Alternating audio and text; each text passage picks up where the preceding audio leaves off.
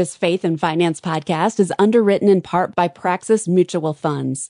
They are a leading faith-based family of mutual funds helping people integrate their finances with their values since 1994. With Praxis, your investments can make a difference for you and the world around you. Learn more at praxismutualfunds.com.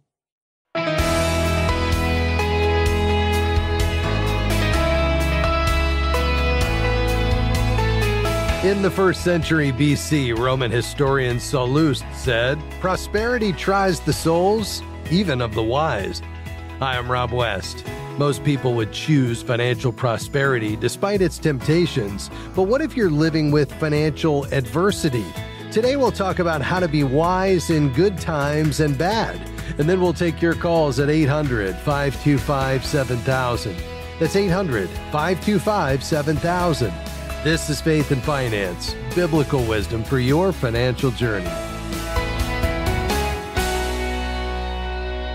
When things are going well financially, it's tempting to take credit for your success. This can lead to sins like pride and greed. Adversity has its own set of temptations. Self-pity, bitterness, and envy are a few typical responses to hard times. And these aren't godly attitudes either. There is a better way, of course. Christians are called to live with integrity, no matter the circumstances we face. But how do we do that consistently?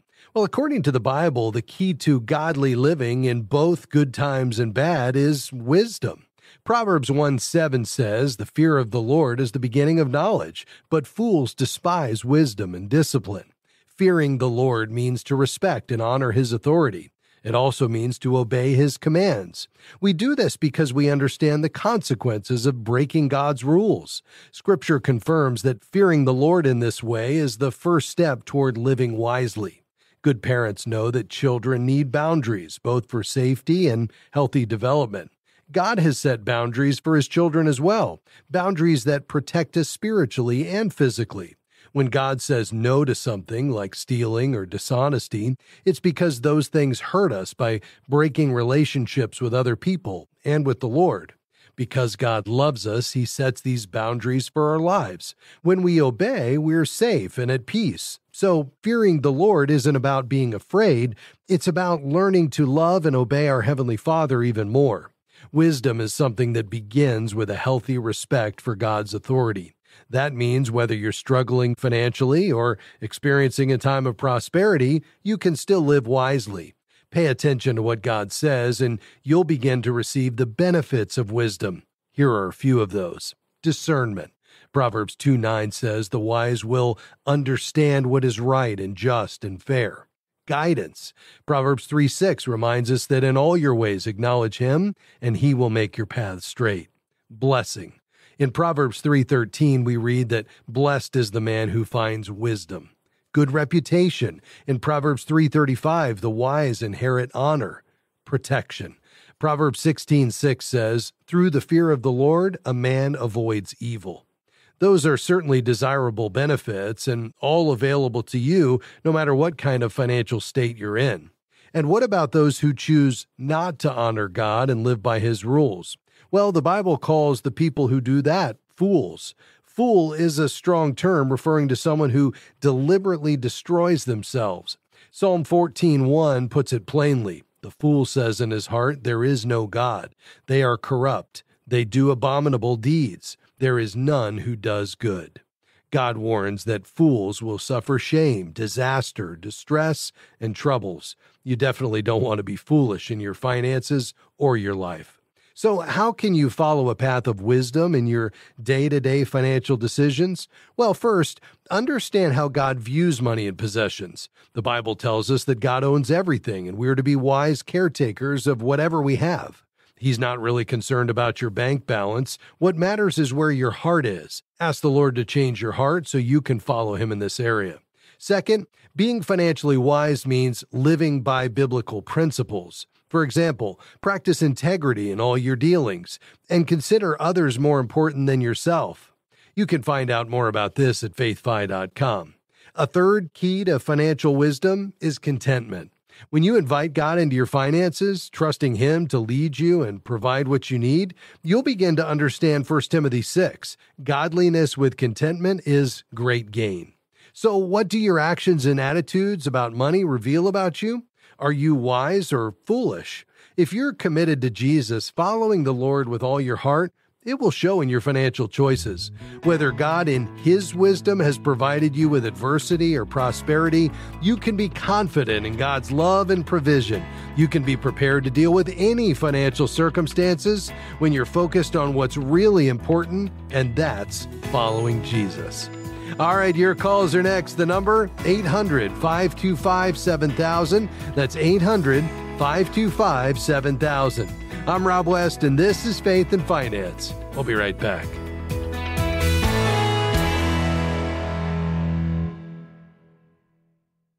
Are you searching for a way to become a better, faithful steward of the resources that God has given you? Well, download the FaithFi app and join the 37,000 others who are already using our app. The FaithFi app will provide you with wisdom, community, and simply help you stay on track with your finances. We have 3 money management options to choose from, so find an option that fits your unique needs. It's available on desktop or mobile. Simply go to faithfi.com and click App to get started. We are grateful for support from Praxis Mutual Funds.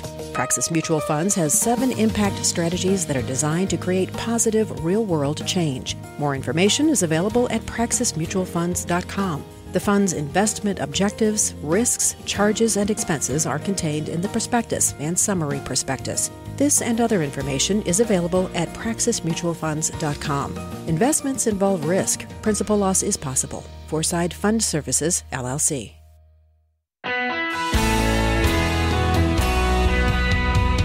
Great to have you with us today on Faith and Finance. We're taking your calls and questions now on anything financial. The number to call today, 800-525-7000. That's 800-525-7000. We'd love to hear from you with whatever is on your mind today as we take you into God's Word, help you think about the practical decisions and choices you're making today as a steward of God's resources. What a high calling you and I have in that regard. So we want to get it right. And that means we go back to Scripture and understand the heart of the master so we can manage the master's money wisely. So what are you thinking about today? Let us know. 800-525-7000. We'll be diving into your questions here in just a bit. In the news today, and this shouldn't come as a surprise at all, car owners are hanging on to their vehicles much longer these days. A new study by S&P Global Mobility shows the average age of U.S. cars and light trucks rose this year to a record 12.6 years. Now, we all knew this as the pandemic, supply chain interruptions, inflation, and high interest rates all seemed to hit one right after the other, causing folks to keep their cars the last few years. The study indicated that vehicles between 6 and 14 years old will make up 70% of those still on the road over the next 5 years. You know, our friend and former host of this program, Howard Dayton, is fond of saying the cheapest car to drive is often the one in your driveway. And so, although things are getting slightly better with regard to both the availability of cars, we're seeing inventories build. We're also hopeful that interest rates will come down. We're certainly seeing car prices coming down, starting with the new cars as those inventories build, and then that will spill over into the used car market. But nevertheless, folks are hanging on to those cars. They certainly, if you're having to borrow, don't want to get stuck with those high interest rates on top of those already high automobile costs. So we'll continue to watch that, but some interesting data out today, no doubt. All right, let's take your phone calls today, 800-525-7000. Again, that number is 800-525-7000. You can call right now. Let's begin today in Texas. Hi, Linda. Thanks for your call. How can we help? I'm concerned. I own a home, and it's just in my name. I do have a will, but, you know, you see these advertisements on TV about people being scammed out of their house, somebody taking out mortgages on their home and everything. Yeah. And I was wondering if I should put my house in an LLC or a trust. Yeah. And so are you more concerned about a creditor perhaps after a lawsuit coming after you, or is it really more about somebody falsifying the deed, putting their name on it, perhaps assuming your identity and then trying to get a mortgage on it and something like that? That's what I'm concerned about, not a creditor or anything. Okay, yeah. I wouldn't be concerned about that. You'll see a lot of folks out there advertising what they call title lock insurance, and that's a misnomer because there is no insurance that can protect against fraud, because at the end of the day, it is fraud. If someone were to file a false quitclaim deed in your name with a fraudulent signature, it would never hold up in court. What I would do, Linda, to appease your concern here, and I certainly understand why you have it, I would check with your local county deeds office to see if they offer free monitoring. Many counties do offer this now, and basically this is where you would be alerted or notified if somebody tried to file a change in deed with regard to your property. You can also check with your title insurance company to see if they offer protection against this. Some policies do. Now, this is not title lock or title lock insurance. This is the standard title insurance. Now, do you have a mortgage on this property? No, Okay. I own it outright. Okay. Mm-hmm. Yeah. And did you at one point, though? Yes.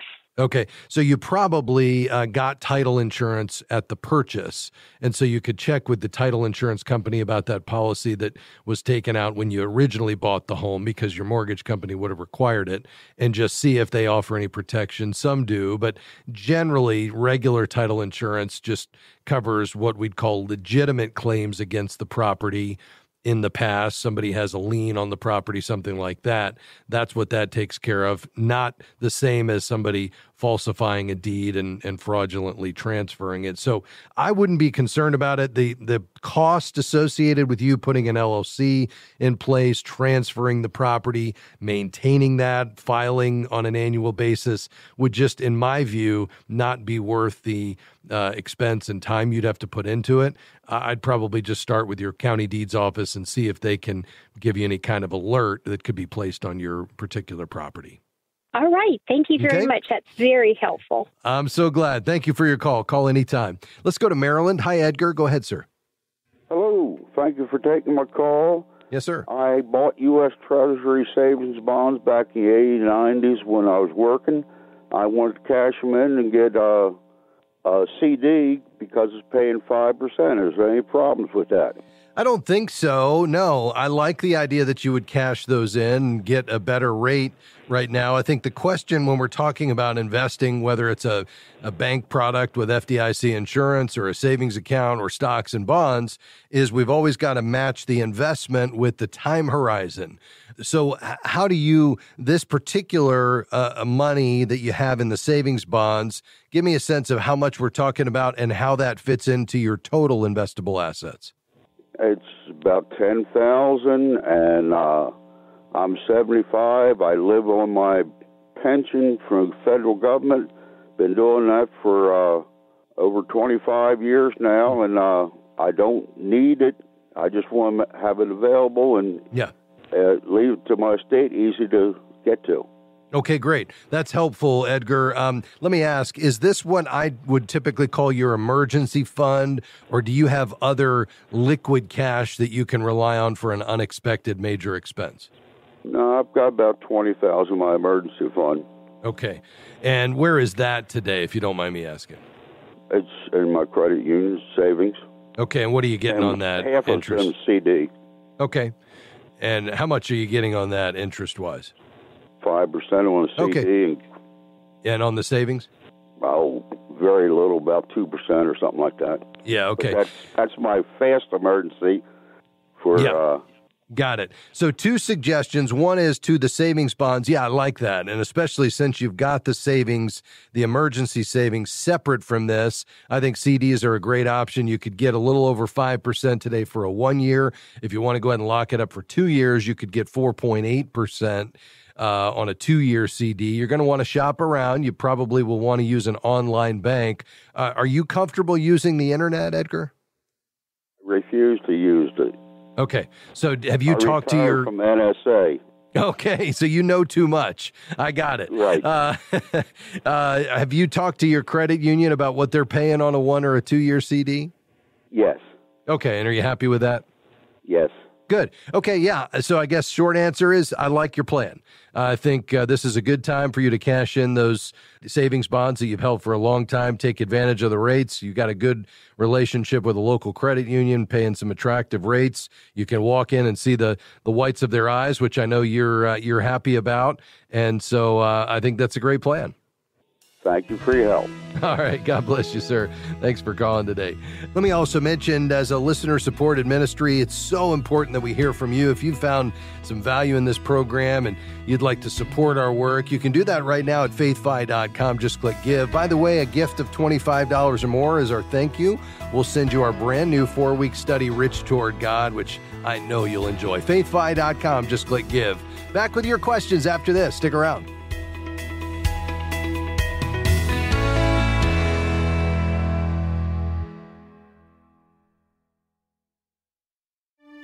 Are you looking for a financial professional who aligns with your biblical values?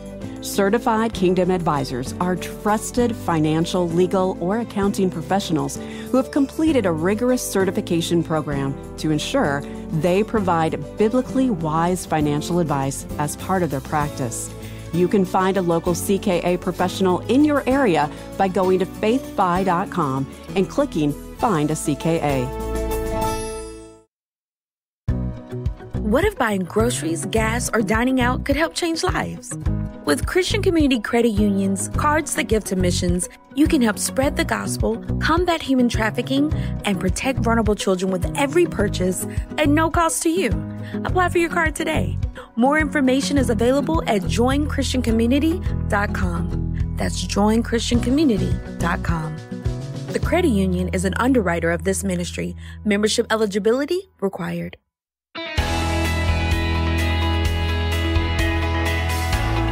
So glad to have you with us today on Faith and Finance. I've got room for maybe 1 or 2 more questions before we round out the program today. The number to call, 800-525-7000. Let's head back to the phones to Texas. Hi, Jody. How can I help? Okay, I have a question, and this is something that it took me a while to understand, and I've been trying to teach my children. When you apply for a loan, so you go to see this beautiful house and you want the house, and they give you, say, a 7% interest rate on the house. Yes. But when you get your first mortgage statement from the bank, they haven't taken 7% in interest.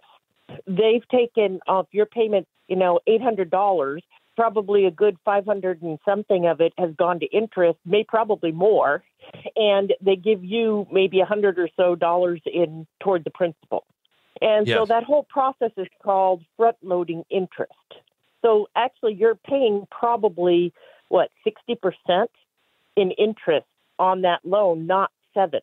Mm-hmm. And so this is why the house balances do not go down, because you're paying so little in principal every single month that at the end of the year, you've paid almost, just especially your first year, you've paid such a small amount towards your actual principal, and that you just continue to pay interest on this higher amount of balance.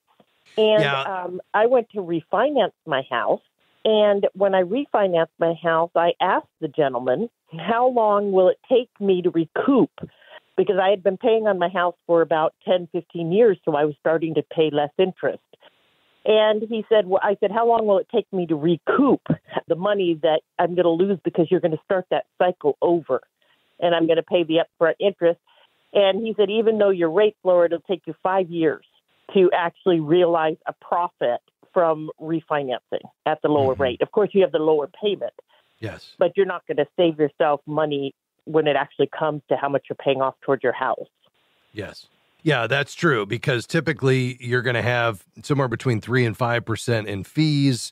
And in order to get that back, it's generally going to take you about 5 years. In some cases, it could even be longer than that, which is why you need to save at least 2% on the interest rate before you'd want to consider refinancing. I would say at a minimum 1.5 points. and you want to make sure you're going to stay in the home long enough to realize that. Let's go back to your original question, though. You're exactly right in the sense that, that's just the way amortized interest works. And so, it's not necessary. Nobody's hiding anything. The amortization schedule is available, and you can see from your mortgage company before you close on it exactly with a level monthly payment, which is what an amortized loan is. You have a fixed monthly payment, so they're divided equally, but the amortization causes the majority of the interest to go out of each payment on the front end toward interest, and then it flips on the back end. And so that changes over time. So clearly in those early years, the larger portion of that monthly payment is going toward interest because the outstanding principal balance is higher. And as the loan ages and the principal is paid, more payments go toward principal on the back end. It's not a ploy by the banks. It's a straightforward result of the mathematics involved when you apply a fixed monthly payment, amortizing the full loan amount over the term.